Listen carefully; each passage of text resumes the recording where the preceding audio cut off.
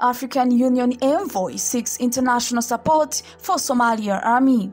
The head of the African Union mission in Somalia has called for international support for Somali government forces who are battling the Al-Shabaab militant group on multiple fronts in the country. Mohamed El Amine Soef says the Somali army needs not just training but weapons, equipment and skills for the officers and lifting the arms embargo so that the country can buy weapons. In an interview, Soef said, Somalia has a young force and there is a responsibility on the international community to support not only force generation but also weapons and ammunition and skills. He said, "You saw what happened in Israel. The issue between Hamas and Israel, immediately their partners, including the United States, they immediately took decision to support Israel in terms of weapons and ammunition," he said, citing the Israel-Hamas war, which triggered the US sending emergency militant aid within a matter of days. "I think the Somalis are now struggling with embargo. The embargo should be lifted." So we've said some of the countries that sent troops to Somalia have agreed they will donate equipment, vehicles and guns to the Somali army when they withdraw by December next year.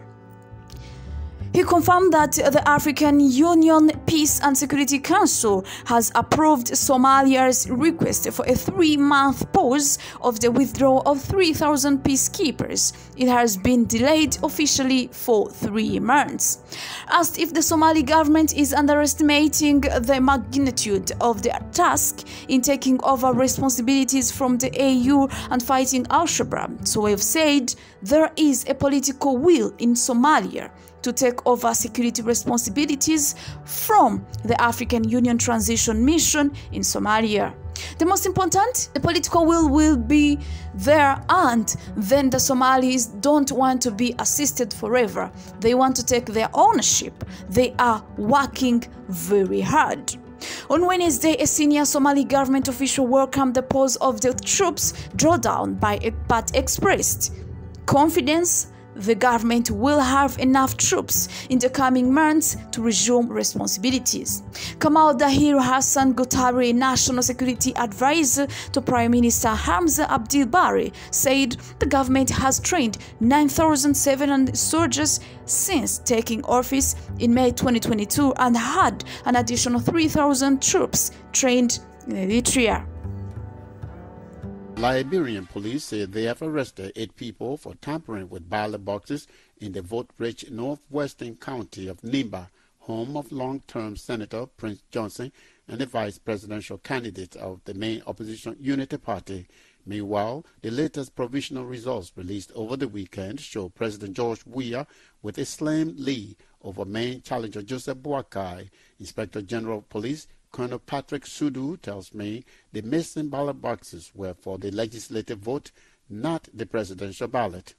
The situation in Nimba County happens when some thugs went at the county center and forcibly entered and took away a ballot box. It's somewhere in District 4, very, very far from San Nicolas. So we sent a reinforcement there and they were able to arrest 8 persons, and the issue are being reported to NEC. So these 8 persons, are they affiliated with any political party? I don't know which party, but I know they're affiliated with Representative Kennedy. I don't know from which party, because we are not investigating these folks on party basis. We are investigating them for breaking the law.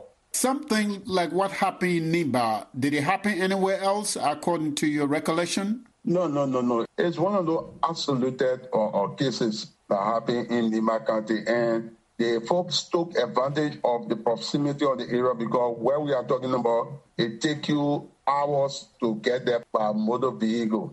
It's a distant area. It's not even too far from the border. It's very, very far. So they used that, looking at the strength of the officers that were there. They forcibly entered and took the ballot by and ran away. But when our officers were very smart, they started to record whatsoever. So when the reinforcement got there, was easily brought them based on the arrest. You said the area is closer to the border. You mean the border with Ivory Coast? Yeah, the place is not far. It's District 4. It's not far from the border area. But however, everything that is under control, the counting process is ongoing.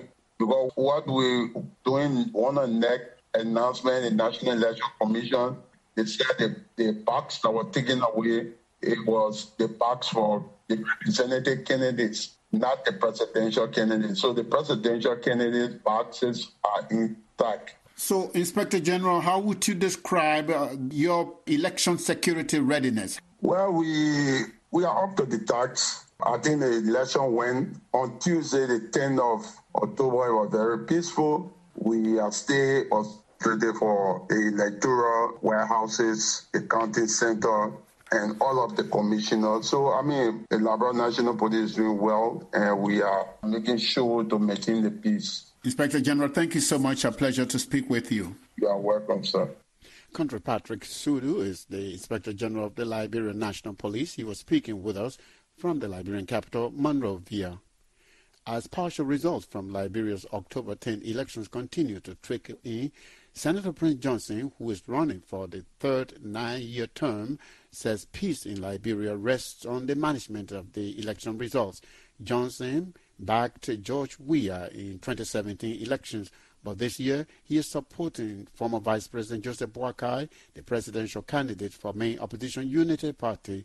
Johnson called VOA over the weekend to say he is distressed by an election-related incident that he said took place in the northwestern Nimba County, capital of Saniquele. Johnson tells me that this is where what he calls thugs from the ruling Coalition for Democratic Change, the CDC, came to disrupt the vote counting process. After the elections, a few days ago, the results, the ballot boxes were hauled to Saniquele Net official office. Unfortunately, one regional man, who is a former county inspector, and one Gompo Kago, who served as representative but is expected to be voted out through the vote, and one Garrison Yelu, who was appointed by Mr. Weah as the Good Governance Commission chairperson and National Deputy Chair for the campaign. They went this morning with talks to the net office and threatening everyone there to beat them up and to destroy the ballots. With the intervention of us all informing the police, they were able to run away. This evening, they are all back again. They brought trucks, they gave them king juice to drink, and other hard liquor and other substances, and they are really disturbing. So we called the Justice Minister and called the police RG. Of course, this morning there was no protection. The state police there got no arms. The boss who came to disturb, they overpowered the police.